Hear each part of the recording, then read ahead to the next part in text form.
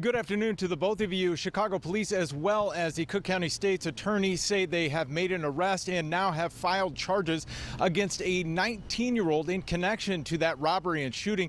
They also say he's facing several additional felonies because they do believe that he was involved in several other robberies, armed robberies at that, in the neighborhood around this same time. Now, the superintendent telling me today that it cannot be overstated just how important surveillance video was in this case.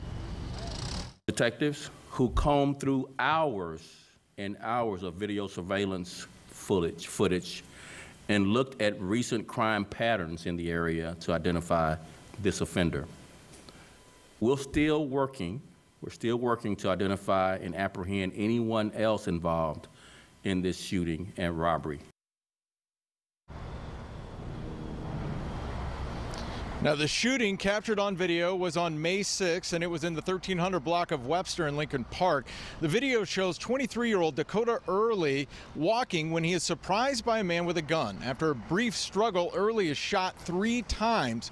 He was taken to Masonic Hospital and is still there, but he is making progress. Police say they arrested 19-year-old Tyshawn Brownlee earlier this week in Oak Park. Police saying this was his first adult arrest. Police say along with the charges related to this shooting and armed robbery, he's also facing separate charges for armed robberies over a 2-day period. Alderman Brian Hopkins says he may be connected to 30 robberies in the Lincoln Park area. Brownlee himself was shot in the shoulder on May 10th in the overnight hours near the beach.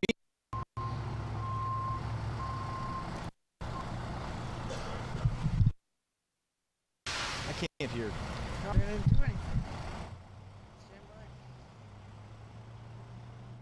So I don't have the exact timeline. Obviously, I don't have the photo right in front of me on when he was specifically identified. What I can tell you is he was a person of interest within the robbery investigation. And when he was shot, when the midnight detective went out to interview him, and when he came back and the detective division was putting everything together, like, let's go back.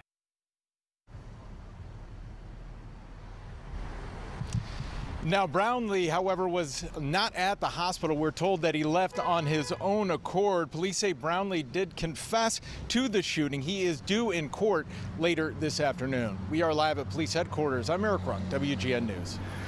Thank you, Eric.